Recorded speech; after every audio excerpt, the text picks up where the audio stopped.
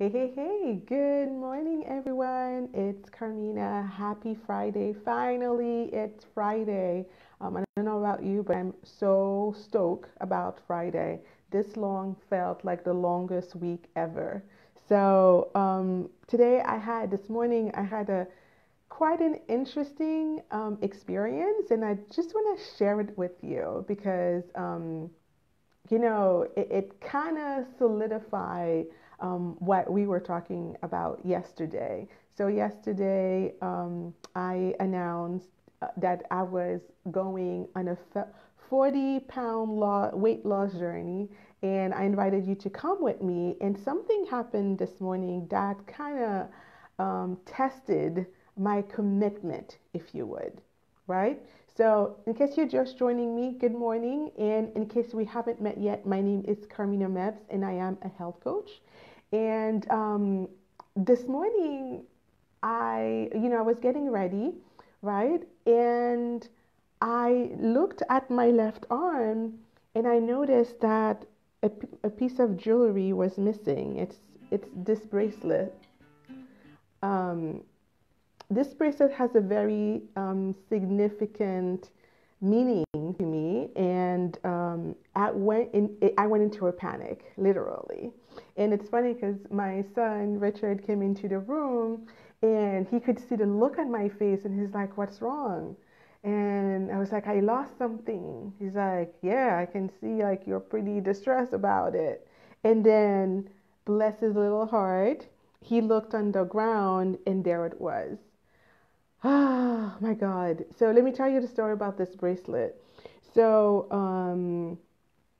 a month or so ago, yeah, it was September, I took Richard to a camping trip. So it's a yearly thing that we do. Well, we've been doing it for the past few years. We skipped it a couple years, but anyway, it's doesn't matter to the story. So anyway, we went this year, and as you can tell, I'm not much of a camping person, all right? But so it's not really camping. It's more like what was the term glamping? So it's done on a campsite where they host a summer camp for children. It's a huge campus. It's a huge YMCA campus. It's out in the boondocks. There's trails, there's archery,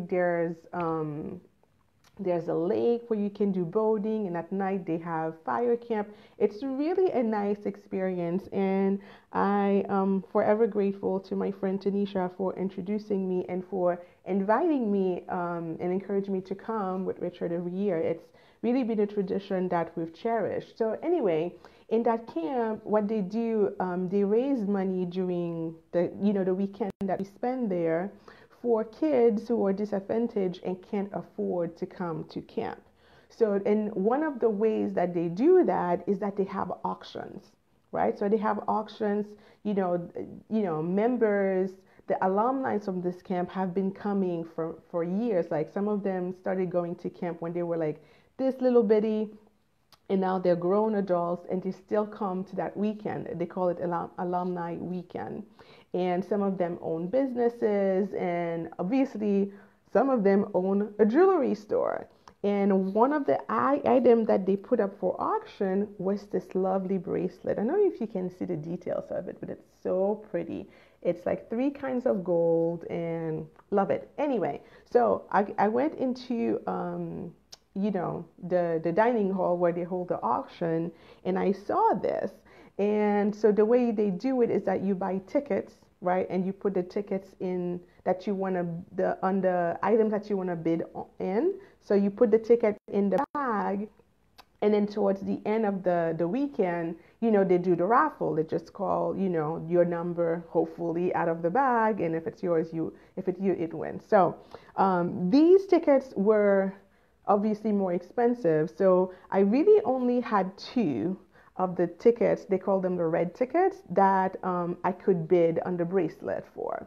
So what I did, I went in there, I saw the bracelet, I really, really, really wanted it. And I was like, oh my God, this is so pretty, right? And I'm like, I only have enough cash for two red tickets. So I'm going to put one of them in this bag because my odds are just about the same whether I put one or two.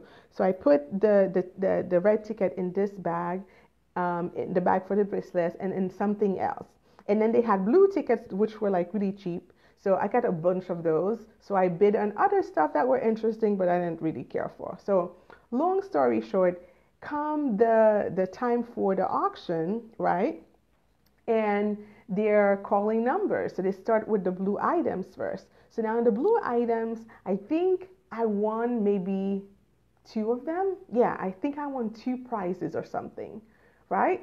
And at that point, I'm like, okay, my luck is about to run out. I got two items that I bid on, and so, it's not gonna happen with the bracelet.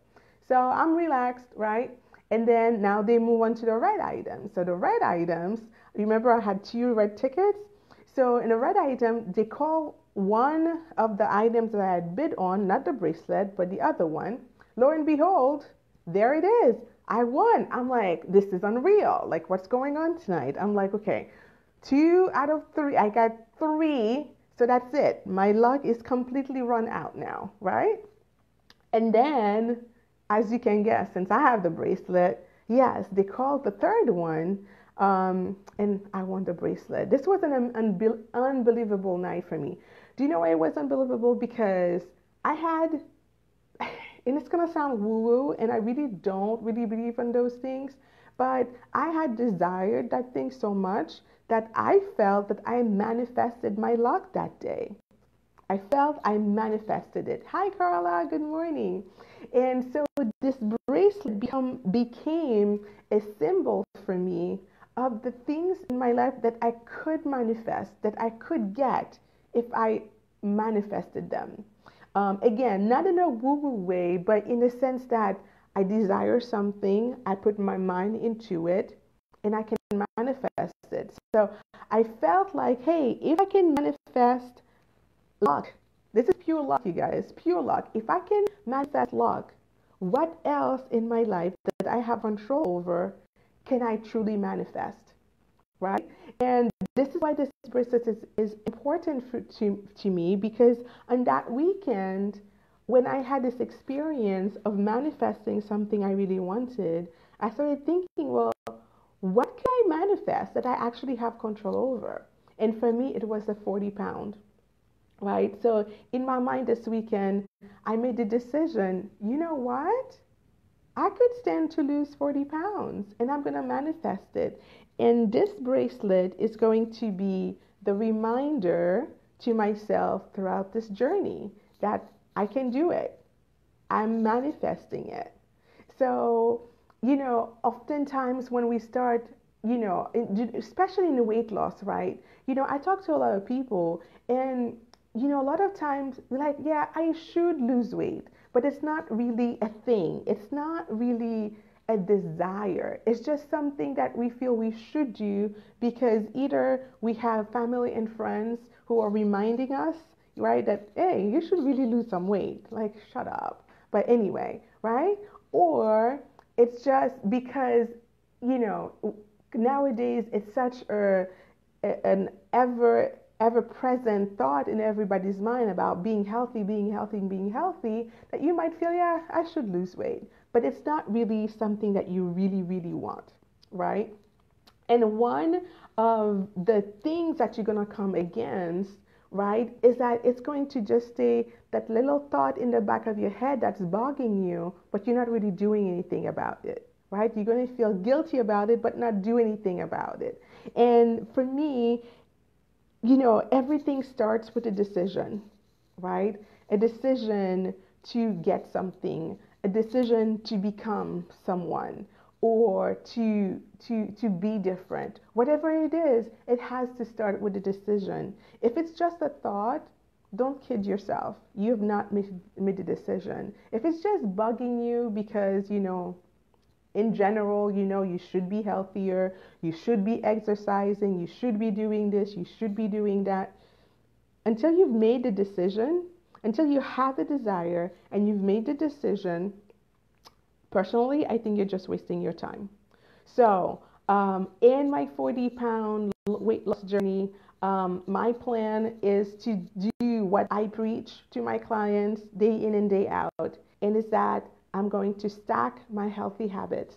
That's what I'm doing. I am not planning on cutting carbs or banning cake. I can't live in a world that does not where I'm not allowed to eat cake. It's just not worth living. Okay, I'm just putting it out there.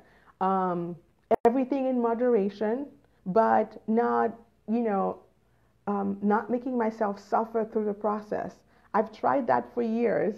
It doesn't work, right? What worked for me in the past was just that, you know, adopting habits, embracing healthy habits that I can stick to in the long run, right? Focusing on that and forgetting about the scale, right?